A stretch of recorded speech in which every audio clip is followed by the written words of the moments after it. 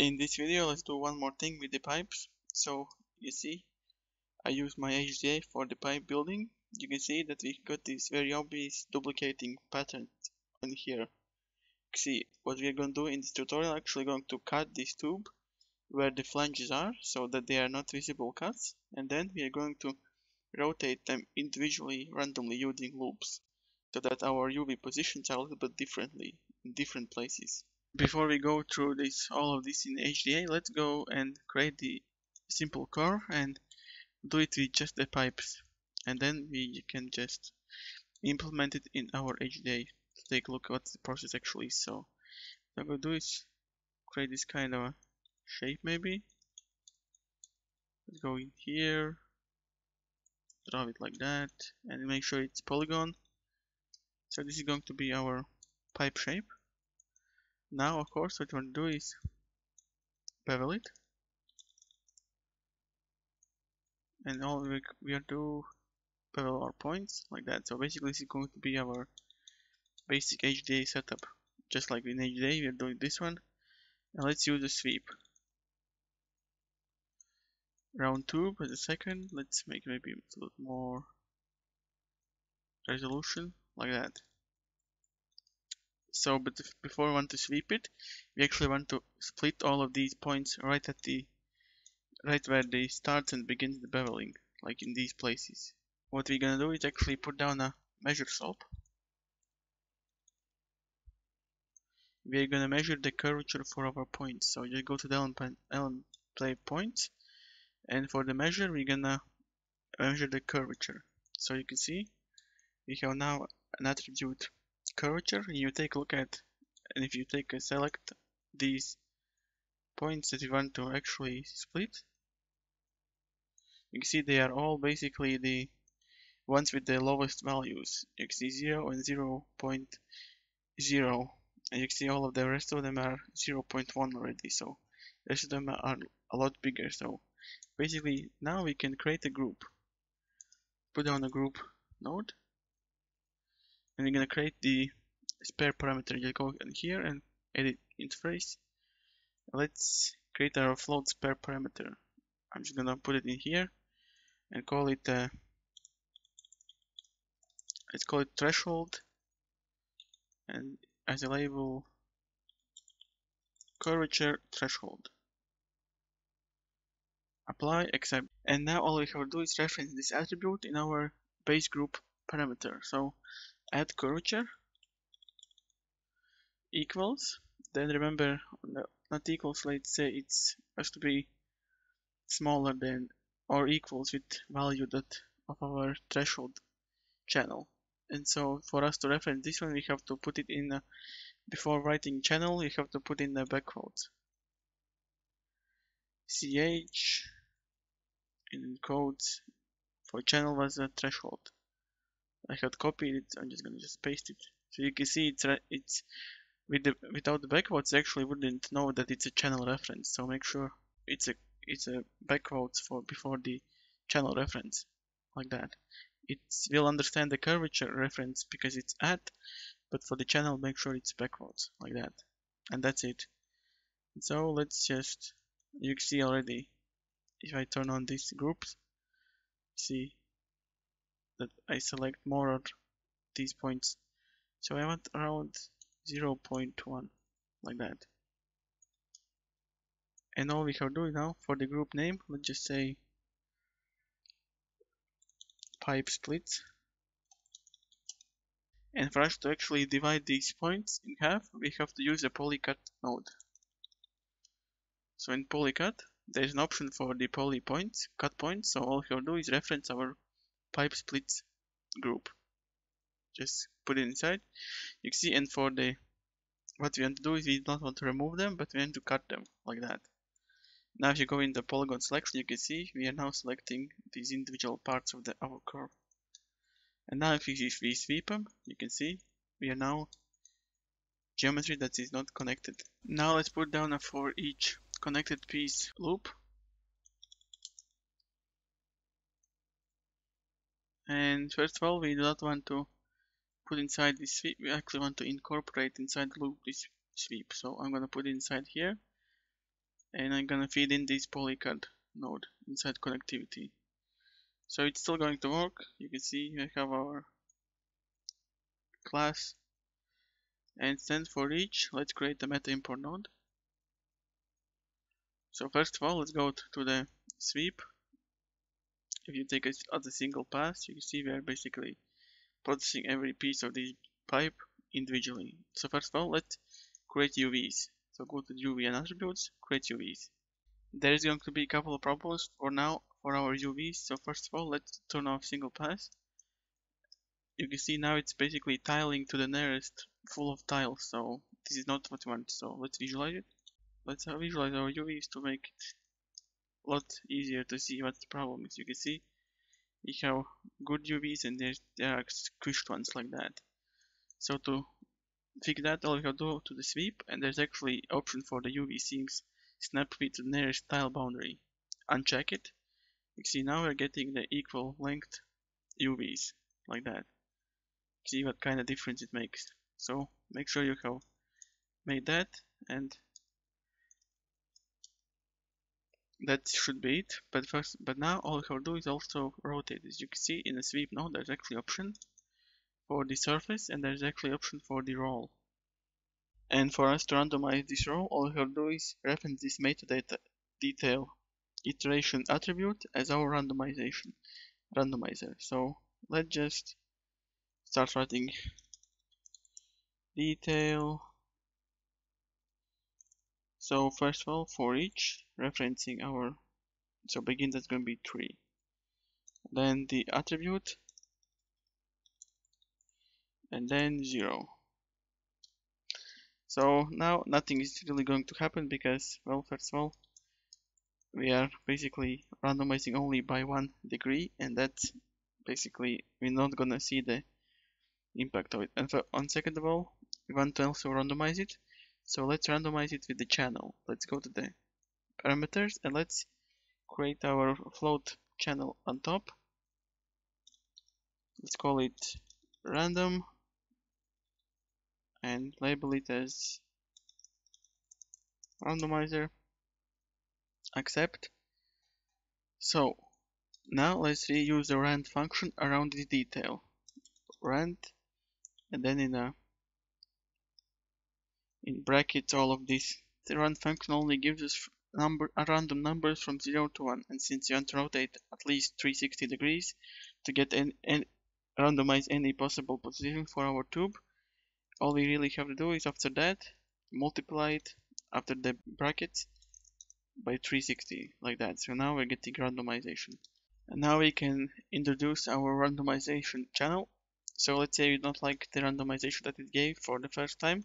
It's good to have a dedicated channel that we can just take a look and randomize it. So we want to include this randomization in our rand function. So that's going to be details in brackets. So this is going to be after the detail. So let's say then we just multiply it by our channel.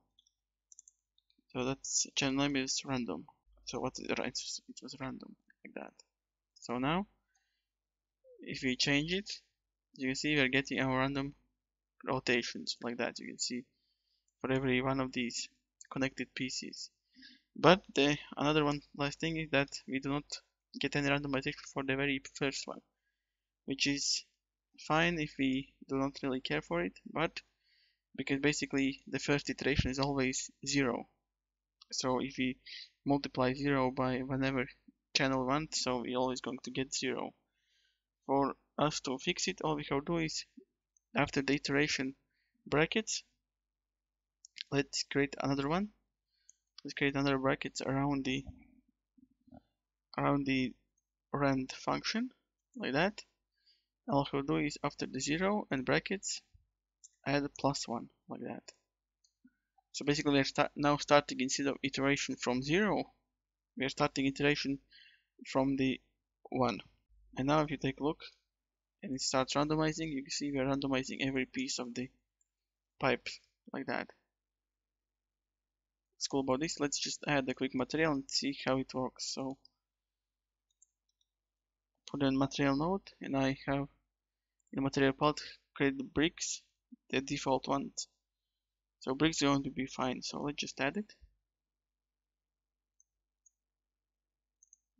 So let's take a look. And now let's start randomizing. You can see we are now very nicely randomizing position for our textures. Now let's incorporate our network inside our pipe builder RGA. So first of all, let's make it allow editing of content. Now let's take a look how it works. So in here you can see we are beveling inside the node, so we know that we don't need to incorporate this one. But there's material not for some reason. I just delete it. So you can see basically with sweep, basically what we're gonna do is delete the sweep and incorporate our sweep that we already have. So first of all, let's delete the poly bevel since we're doing it inside the HDA. So all of this since from measure to the for each end, like that. Just select it and create the subnetwork, like that. And also in here, let's create the inside subnetwork, let's create the output node, like that.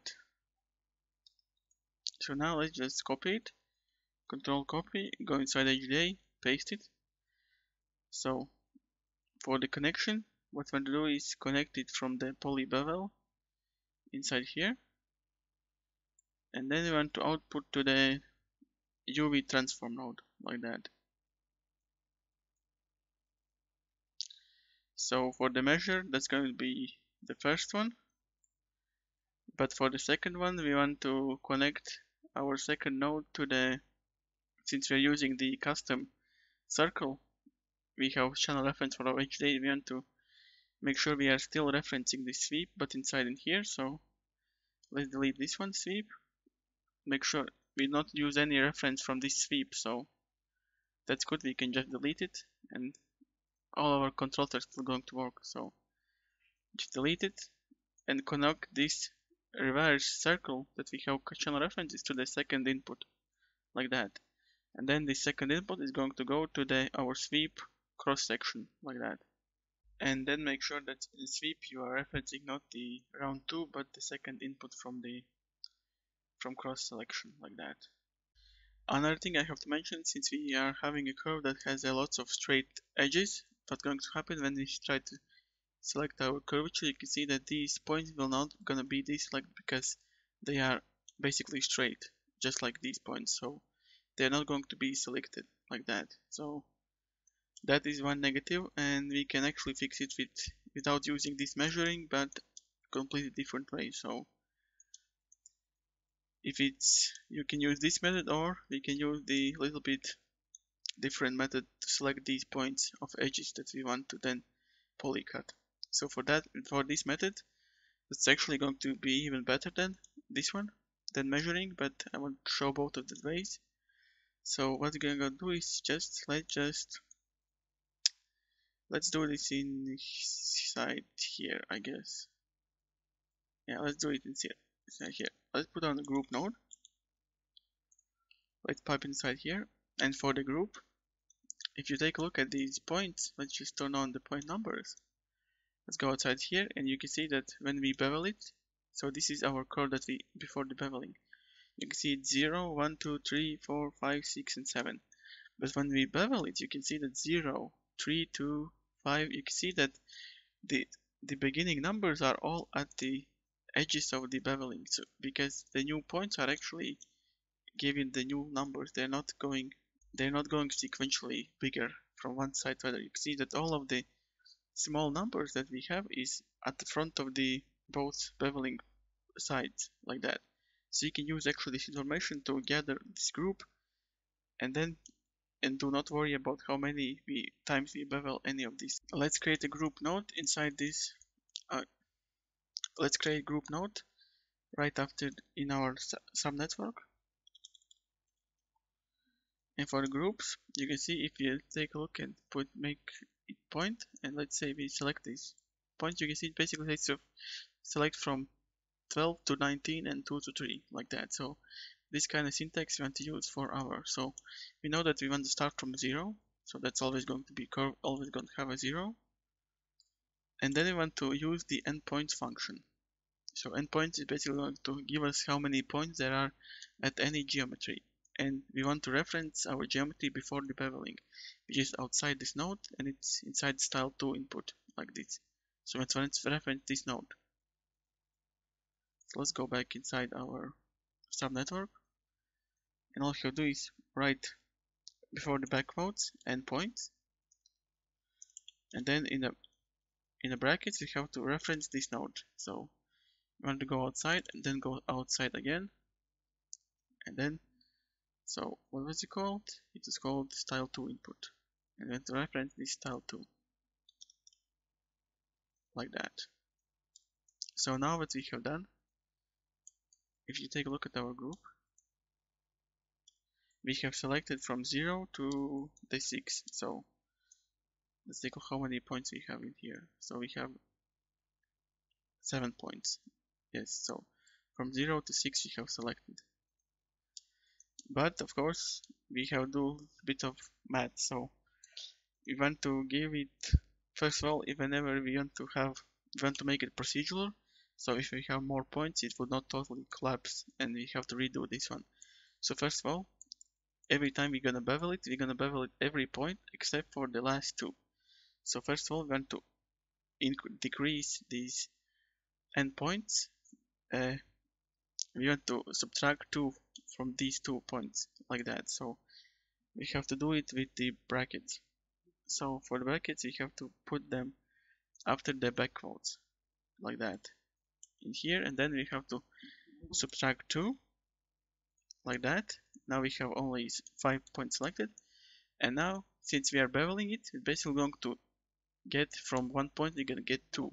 So all we have to do is create another bracket, and then we have to just multiply by 2, like that. Now all we have to do is deal with this discrepancy where we are not selecting the last point, and all we have to do is just to add +1. So another bracket and +1 after all of that, like that. So this is basically because we start with 0, that's discrepancy between the not selecting the last one. But now it should be fine. Let's just try it out. Let's go outside this pipe builder and let's just create a totally different curve.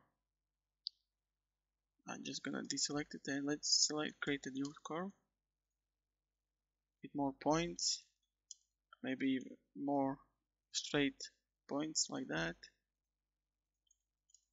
So that's going to be fine. Let's also make it maybe like that. Now let's connect it back in. You can see we're now getting very nice groups. So what I did is just created the basic switch that's going to switch between the styles of the measurements that we create. So from between this one, our original one, and the one with the endpoints function, like that. Then we can use it basically the same thing. It's gonna polycut it. The group name is going to be the same for the both ones, so don't have to worry about that one. And now if you take a look, we're getting very nice cut up. Our tube is very nicely cut out. So if you go outside our HDA, let's turn off this one. You can see the flanges are basically going to hide our cuts, like that, very nicely. Now let's take a look at our result. So what I did is basically created a foreach loop with the curves, and we are basically using this HDA. We are making this copy, and in Substance Painter, you can see already that we are, whenever we have these cuts, you can see we are getting this very nice randomization between the textures. It's a lot less noticeable that we are basically tiling this texture for so many times. You can see our texture is looking like this. So that's very cool thing you can do. Houdini, basically now that we have created it, it's basically an automatic process for us to create whatever pipe networks we want. For the HDA, I will gonna update it, maybe not right now, but if following this tutorial you can update it by yourself, and it's a very cool thing to do. And hope you found this video useful, and see you next time, and take care.